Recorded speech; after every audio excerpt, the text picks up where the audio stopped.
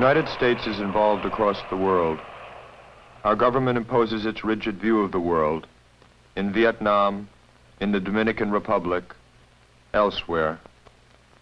The politicians who make decisions for us are too removed from us. More and more we go unrepresented. The words they use to justify themselves have lost a tangible meaning. The government turns more impatiently against those who do not accept its views. The United States turns, not with decency, not with a mind open to the many different ways people have of seeking solutions. Who does our government speak for? In other countries, who are the leaders our government talks to and treats with now? The few who control the lives of those beneath them.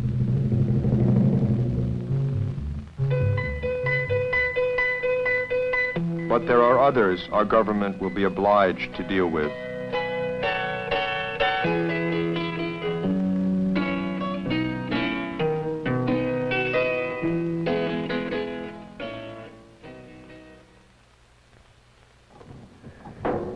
Venezuela, a sea of oil, controlled by American companies. If the profits from the oil reached down to them, the 8.5 million people would live differently. But the profits leave. Creole is Standard Oil of New Jersey. To control oil is to control the country. The wealthy float on the surface. Living a certain way affects how you see and feel, limits the range of what you can understand. Do they know very much about what is below the surface? Slums, hunger are in sight. One lives beside them. One stops seeing them. They must live around their countrymen, these other human beings. The wealthy have to fight free from the central experience of their country, live always in a small circle. Their position becomes more precarious. It is more hollow, more unreal, more disconnected. For them, nothing ever changes. How much of their own lives do they determine? They live, they work, as they have to. Dictator Perez Jimenez served the circle who control Venezuela's economy. Here, an imposed system keeps people from the power that allows people to begin, to grow. Men have no land, no say in how they will work the land. Men have no say in what they will eat. 3% of the people own 90% of the land, fertile land, enough to feed everyone. But food is imported and prices rise. Eggs come from Florida, corn from Iowa. The peasants leave. 1 out of 3 remains in the countryside. But jobs do not exist. Men have no say in how they live. People try to escape. The city swells up the rim of hills. Go, try Caracas. 14% unemployed. Population soars from 150,000 to 2 million. Here, the cost of living is 2 times that of New York City. The city bulges and spreads out. Perez Jimenez embezzled $250 million, payment for loyalty to our oil companies and to Venezuela's ruling class. The estate of Governor Rockefeller. Presidente Perez Jimenez also had a tasteful, proud estate. And 2, Perez Jimenez was awarded the United States Order of Merit, generously presented by President Eisenhower. His secret police reigned while its head was an intimate of our ambassador. In order to get along in Venezuela, it is not sufficient for well-meaning men to make an honest living from their work, thus isolating themselves from the surrounding corruption. No, it is necessary to stay in the good graces of the government, to pamper the governors, and the incompetents who have already arrived on top, establish a reign of ineptitude over ability. Bronze medals, self-obsession, the jealous guardians of power. An economic downswing, unemployment increased. The cost of living rose higher. There was a general strike. Mass demonstrations grew. Students took the lead. On 23 January 1958, before dawn, President Perez Jimenez fled, first to the Dominican Republic in Trujillo, then to Miami. The demonstrations continued during the 23rd. 300 students were killed by the secret police. The dictator is overthrown. They feel 10 years of his power washed away. Perez Jimenez had not allowed organized unions. He shut down newspapers. Universities were often closed to discourage opposition. One of his laws read, "The military authorities shall repress drastically an affront against persons or property." People ask, will the land be given to peasants? Will there be employment, houses to live in? Will the necessary changes begin? All through the country, the revolution unlocked people. People flooded the streets, drawn out, ignited by the possibility. People celebrating, hoping, people springing forward, people held on a leash too long, people toyed with and forgotten and held back and treated like things.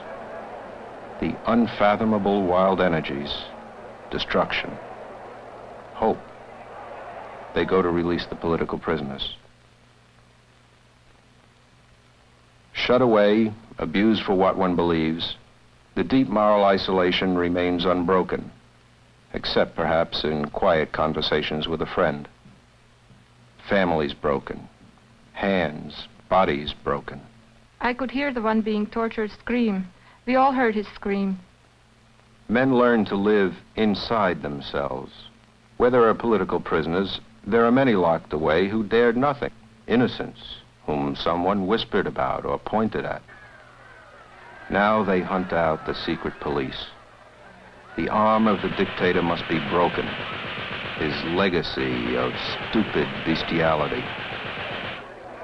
In these first days, the rank and file of the army are close with the people. They fight together. The high command of the army is split. But they agree that they don't want this to go too far. Still, they do not dare to try to stop the people, yet. The secret police make the last stand of the regime. They think at the time that they have the most to lose. They do not realize they'll be employed soon again. They evoke a fury. For the people, they are the agents of El Presidente's oppression. Their power was the power no man should have. And then, for the first time during the revolution, soldiers are at odds with the crowds. Still, people mass around the headquarters of the secret police. The army holds them back as they have before, as they will again, soon. An agent is caught, a victim. The rage of 10 years. 150 dead in this small battle. Political prisoners slaughtered in their cells. Headquarters of the secret police. Files, records, names, control over daily lives. A primitive knife. The Holy Mother. How many died in these cells? And then, the faces of the secret police. Sometimes less than one expects. Those strangely vacant, daily faces. A little prosperous, a little afraid. Expendable technicians. How deep was the revolution? What had it been for? What was wanted? A government junta was formed. There were 4 colonels, all from the Perez Jimenez army. At its head was Admiral Wolfgang Larrazabal. They met in the high chambers with their Spanish colonial feel, with the encrusted, carved ceilings. Land, work, education. They spoke as among old friends, an intimate circle. The people? This talk in the room among old friends, isolated talk, disconnected talk. And the people? Unity around the new government junta. all call for unity around this junta that represents the same ruling circles, the same ones who had used Perez Jimenez. Those in exile could come home again. More fortunate than the political prisoners, they had been able to continue writing, speaking, planning for this day. Machado, leader of the Communist Party. He too supports the new junta and joins the call for unity. What had they done all these years? Living off plans. It is one thing to give up one's country voluntarily. Caldera, leader of the Christian Democrats. He too calls for unity. They return. Others, too closely associated with Perez Jimenez, go into exile. They have been allowed to leave. They simply pass those who are coming back. For this officer, so much has changed that he must leave. The revolution has reworked his whole world. But for others, the vast number, nothing at all has changed. All is just as it was, just as it will be.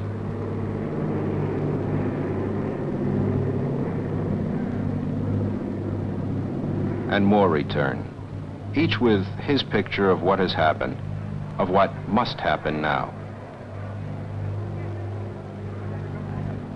The leaders whose profession, whose life this is, now they are not just talking in a distant room. Now they must begin to alter Venezuela, if they can.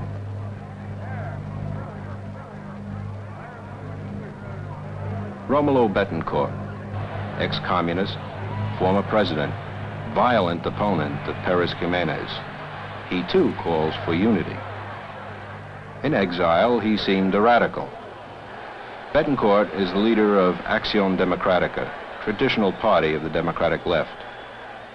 As he campaigns for president, many think his election would be the culmination of this revolution, a triumph for reformist democracy. Acción Democrática, Betancourt, a test whether the necessary reforms can be made under capitalism in an underdeveloped country. In the elections of '58, Betancourt wins with 49% of the vote. A politician announces a program, and some people listen. The educated, others in politics, weigh what is new in the speech. They argue over the nuances. Down here, how many hear the speech? How many could read it if they had a newspaper? They have a simple way of judging what has been done here. They continue trying to lead their lives. Where are their changes in their day-to-day lives? They continue and they wait. So few even imagine that this is not the only way men have to live.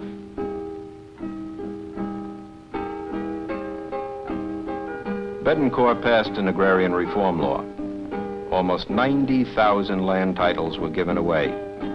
Years after, 2,000 new owners actually work their land.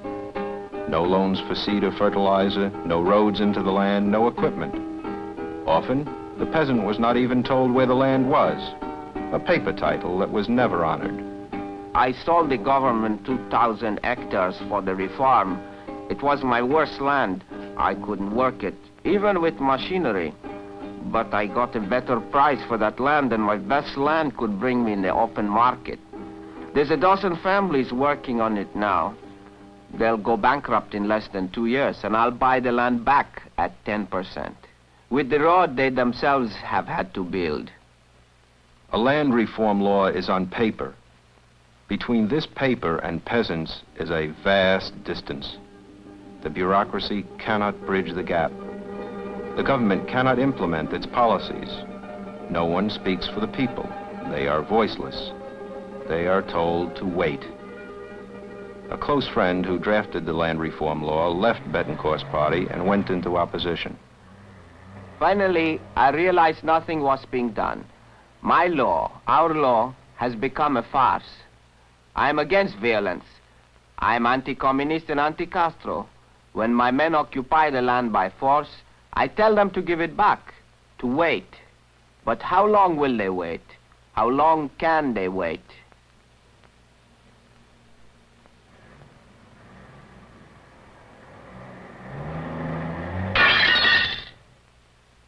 Vice President Nixon comes to Venezuela.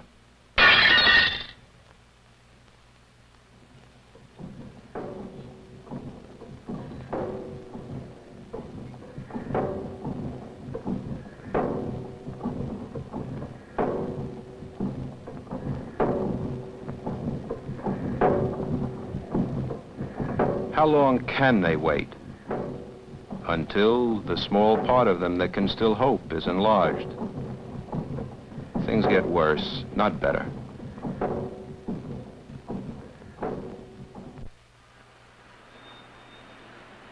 From the first, Betancourt was unable to devote himself to his reforms. To stay in power, he had to make sacrifices.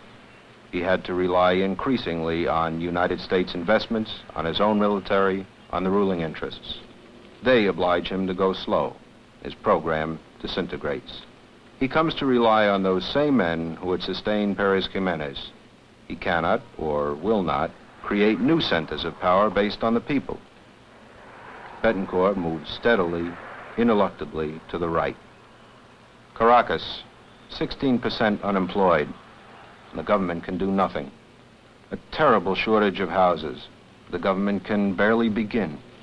The United States oil companies boom. Money does not come into these streets. Attacks against Betancourt intensified, and then even his own party split over his reactionary direction. The young go to form the movement of the revolutionary left, the MIR. Older men go into less radical opposition. Soon, Betancourt suppresses the Communist Party and the MIR.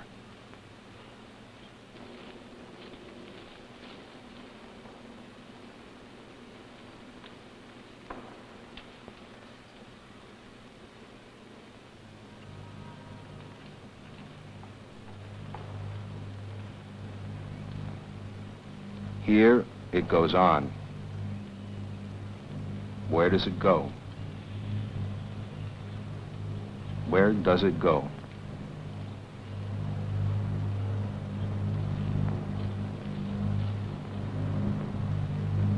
This street is quiet during the shutting down of opposition newspapers. The fury against students. The start of a terror worse than those before. Arrests go on around them. Their houses are searched. They do not remain apart. The government tries to crush the people who would change their lives. Meeting resistance, the government terror intensified. Agents from the Jimenez days ran the secret police, Digapol. Sotapol, an elite goon squad, roamed the streets. Venezuela was in a state of siege. Romulo, to the wall, the assassin. Opposition to the government was driven underground. The suppression tended to unite them. Terror made revolutionaries out of many who had hoped for peaceful change through the ballot. Reform from within the system was proving impossible. In 1962, after the uprisings of Carúpano and Puerto Cabello, the Armed Forces of National Liberation, the FALN, was formed to coordinate armed struggle. Comandante Elias Manuit of the FALN, Chief of Staff of the guerrilla front in FALN. By now, all who dream about elections should have realized that in this country nothing is solved by elections. Because an individual who is not a revolutionary and obtains political power will not change the country's political, economic, and social situation. Just because this cannot be solved by a change of individuals, but simply by a change of systems. And the change of system cannot be brought about in this country except with the weapons in our hands. Publications suppressed, leaders jailed, parties outlawed. What other alternatives remain for the people? One of my sons identifies with leftist parties, in spite of the beliefs, convictions, and traditions of the family. My son was taken prisoner during the recent revolt. He was held naked in a cell. To this was added primitive, savage torture. He was submitted to head dunkings in water, and later, upon regaining consciousness, The procedure was repeated. For the hunted activists, for the ordinary man, Betancourt's government was a military dictatorship. Resistance mounted in the city and the backlands. Soon, the armed forces of national liberation chose to strengthen rural guerrilla fronts. They began to prepare for a long campaign.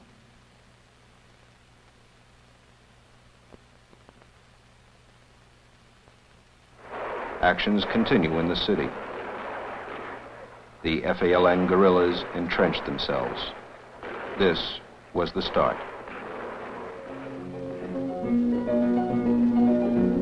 Before the birth of the FALN, political alternatives were polarized between the liberal democracy that Betancourt represented and the conservative Communist Party. Both were equally separated from the conditions and needs of the people of Venezuela. But Castro's Sierra Maestra campaign was an example of another way. There, a small band began to build an island, a new society within the unproductive body of a stagnant society. They defended it with arms. Contact was made with the people and the movement swelled. Their success, the accomplishments of the revolution, provided inspiration throughout Latin America. It revealed the limitations of many of the older leaders. In Venezuela, this kind of revolution is beginning. A new generation of revolutionaries make up the FALN. Students, army officers, workers, professors, peasants, a senator. Inexperienced, various, flexible. Now they are in close touch with the actual basis of life in their country. Their movement can grow and deepen and retain its relevance to the life around them. And this new life also changes them. At first, they sabotaged to call attention to the state of things in their country. They thought in terms of imminent insurrection. But they realized that victory was not that close. Now they stress strategic rural action. Organizing continues in unions, factories, slums, within the army rank and file. But all aims at strengthening this armed struggle in the countryside. The FALN began to build itself into the countryside, to gradually increase its territories of operations. In Miranda State, in Falcón, in Lara, Portuguesa, and Trujillo, 4 separate fronts with extensive peasant support. Of these guerrillas, most had never known anything but city life, university life before. Their politics were limited by their experience. Peasants, the former military, sons of the wealthy, workers, all lived together. The gifts, the information, the differences mingle. The girl cleaning her submachine gun was a student. Comandante Olga's acts during the years of sabotage, her escape from prison, are famous. They begin to establish ways different from the society around them. The FALN grows.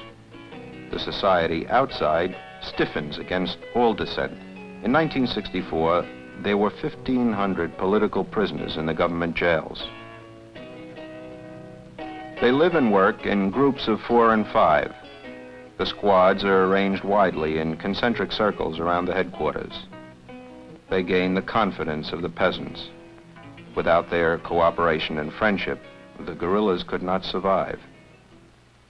They remain responsive to the peasants. In Lara, for example, we represent sanitation, education, government. We have open schools. We are for the sick. We have formed civil institutions of power, which are, in fact, organs of government. Venezuelan armies, led by members of the U.S. military mission in Caracas, have failed to dislodge the guerrillas. They have failed also in attempts to win the peasants' support. The government approached the peasants in the same way the Spaniards approached the Indians, with trinkets and necklaces, exchanging those things for iron, for petroleum, for everything we have. At first, the peasants are surprised. They wonder about all this sudden love.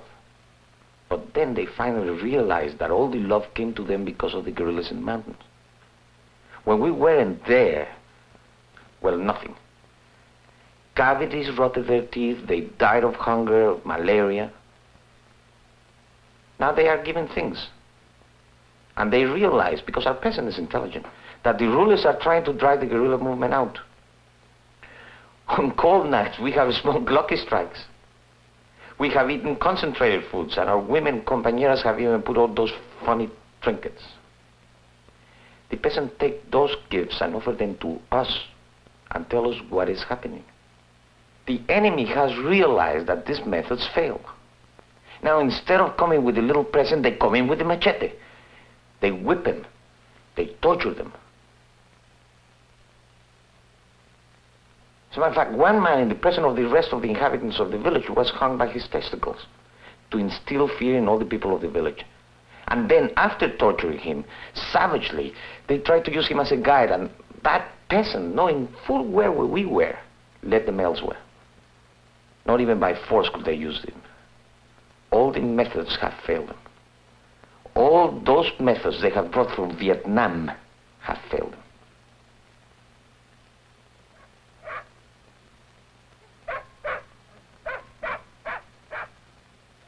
It is rare for a hard-pressed peasant to be generous with his food. Once, the guerrillas stopped a truck that was passing through the village. They told the peasants to unload the truck and to take the food, and to keep it. Then they sent the truck away.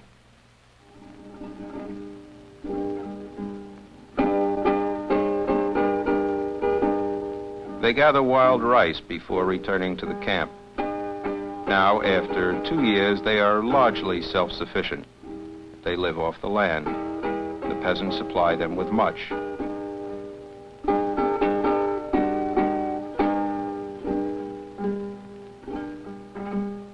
They draw together, a band of brothers, knitted together by their common opposition, their sense of what they are working toward, by the way of life they now share. They have begun to hammer out a new set of relations among themselves. They have begun, in many ways. In the face of total repression, the FALN has shown a remarkable ability to sustain itself. The FALN is organizing patiently. It is prepared for a long struggle.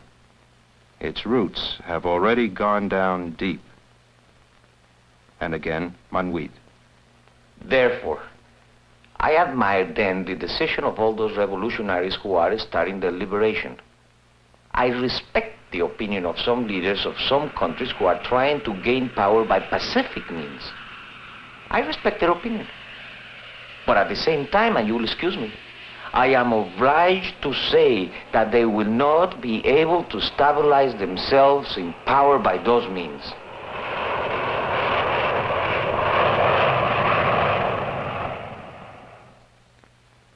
The armed forces of national liberation assume that as they draw close to victory, the United States will send troops against them to defend American interests.